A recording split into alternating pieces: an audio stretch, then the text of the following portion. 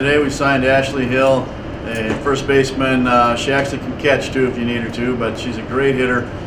She comes out of Red Mountain High School in Mesa, Arizona, and Red Mountain's won 4 state championships in a row, and it's a great league, you know, with Basha and every team in that league's got good softball.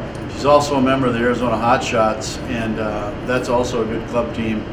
The 6 seniors on Ashley's team, this year's seniors, all signed today, so that just tells you that it's one of the top programs in the nation, and we're very happy to have her. Ashley's about 5'6", 5'7", and a power hitter. She's got great wrists. She's a line drive hitter, and she's got a special bat. We really didn't need to recruit a first baseman because we have a couple good ones in our program, but when you can have the opportunity to get a girl like this, we'll make room for her. Her bat will be in the lineup right away as a freshman, and those other girls will either move or Ashley will move. But we're just happy to have Ashley sign with us. She's a good student, and we watched her play in Colorado this summer at the Sparkle Tournament, several games, and she just hit the heck out of the ball, and it goes a long ways.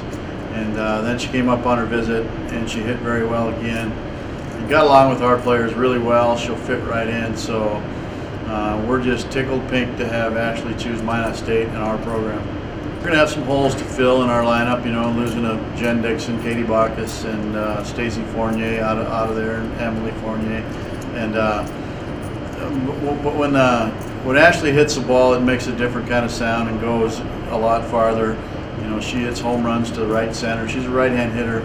She uses the whole park, and you know, we brought in a girl this year, Sarah Nix, who the ball kind of jumps off her bat when she gets into it too. So, you know, we got a mature team this year with a lot of girls coming back, and then we're going to get hit with graduation a little bit with those bats leaving. So to sign someone like Ashley, it's a plus for us, because, you know, to have a good softball team, you need a couple bangers. You know, your Friesens and your Dixons, and then you need a lot of team speed at about 4 or 5 positions also. So Ashley will fill that power hitting area of our lineup for us.